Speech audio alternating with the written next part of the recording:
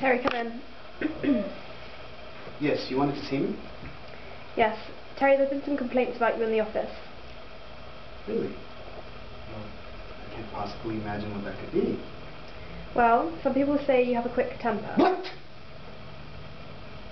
Who said that?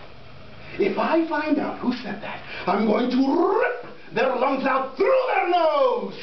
Calm down. Yes, of course. You were saying? Well, I also hear that you tend to be paranoid and insecure. What? Really? Wait a minute. Are you videotaping this? Do I look fat? You look fine. I don't have to take this kind of abuse. So, no temper issues then? No, not at all. No. Is there anything else?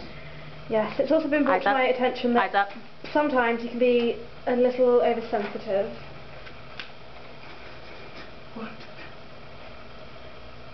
I cannot believe that a person could just stand there and say these mean and icky things about a human being. It's just so hurtful. Please don't cry. You are fired! What? I'm your boss. What are you trying to say, huh? Can you see my dreams? I know I look fat. Fat. Can I ask you a personal question? He was like that when I found him. Terry, is it true that you're seeing a psychiatrist for a split personality disorder? Now look down. No. Yes. No. Yes. Sort of. Not at all. Fine, sure.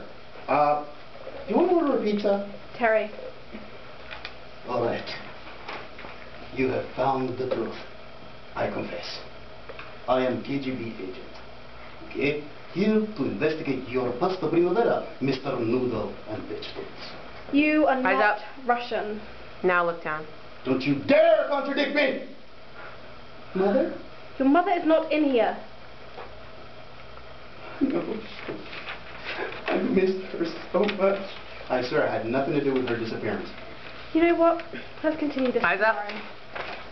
But of course, in my little Belgian waffle, we will drink wine and eat snails and do what French things do so well, like complaining and surrendering and things of that nature. Get out of here. Fine! I don't need this, or you! See you tomorrow. Appreciate your time.